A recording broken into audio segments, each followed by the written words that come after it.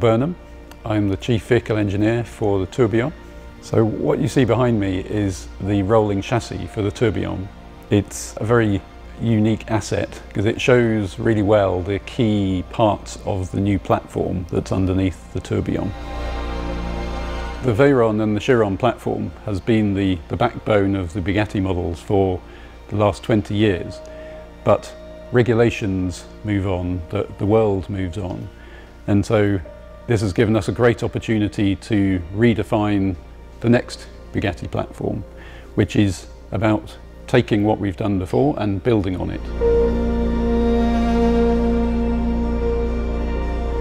We always thought, okay, how we can do this even better, how we can do a design that is even more beautiful than the Chiron had.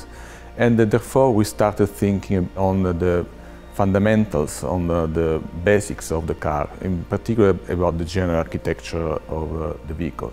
And we thought about, for example, how we can get the car to have better proportions, to have better aerodynamics. In our, let's say, perspective was how we can further enhance the experience or the driving experience of the customer. And when we started looking at this specific aspect, then we had to start looking at the powertrain. We have this amazing V16 normally aspirated engine, which we wanted to use to improve both the efficiency and the emotion of the car. But it's a packaging challenge, and having a clean sheet of paper with the new platform allowed us to package everything around this amazing powertrain.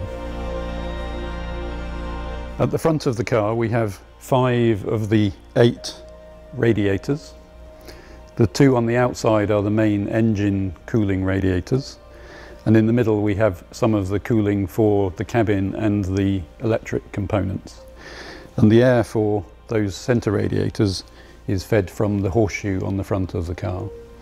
But we divert that air to the sides and out through the top of the bonnet so that we can preserve in the middle the luggage space. Behind that we have the electric axle, which is very integrated snugly in the structure to keep the wheelbase low, and that's 2 250 kilowatt electric motors, and those are connected directly to the front wheels, and that allows us to give a full 4-wheel drive capability, but also the ability to use torque vectoring to divert torque to one front wheel or the other to improve performance and handling.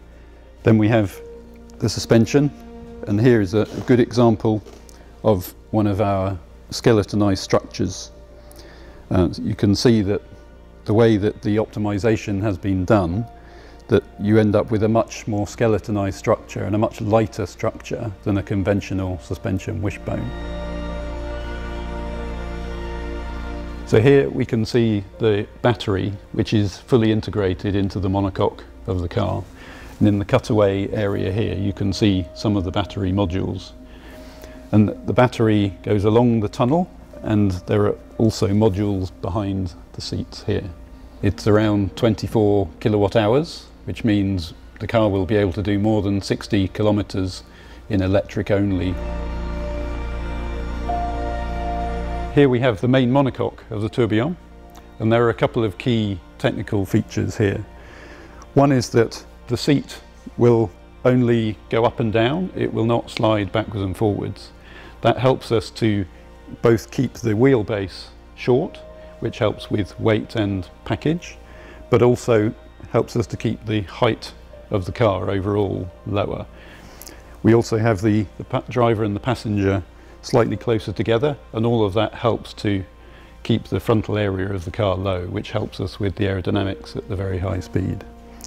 So since the seat doesn't slide, the pedal box and the steering wheel will move forwards and backwards to give the driver their ideal driving position.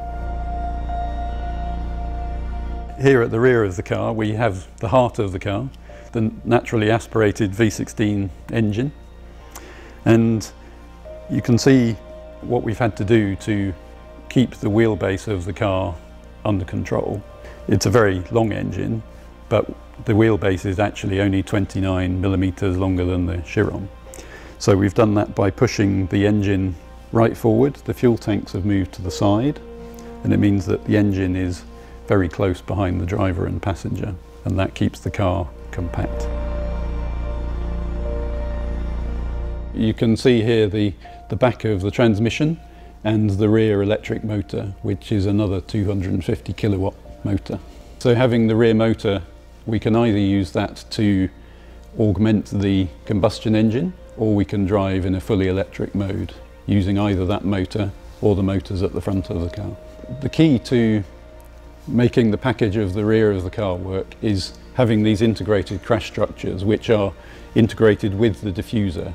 So it means we can avoid having a complete rear beam right across the back of the car, but instead we have a more optimized solution that's integrated into the diffuser.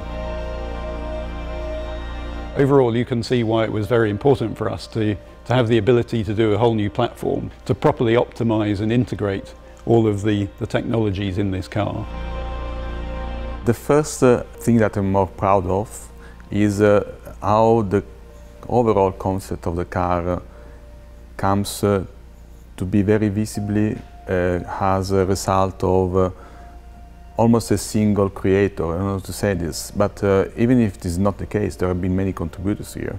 But it's such a complete and holistic product. And you can feel this, and even when you look at the car, it seems like it's not like many parts added on top of each other. It's just something that, starting from scratch, has actually generated a very well thought and complete product, like drawn by a single hand. If I would have to describe the new Bugatti in one word, I would say incomparable.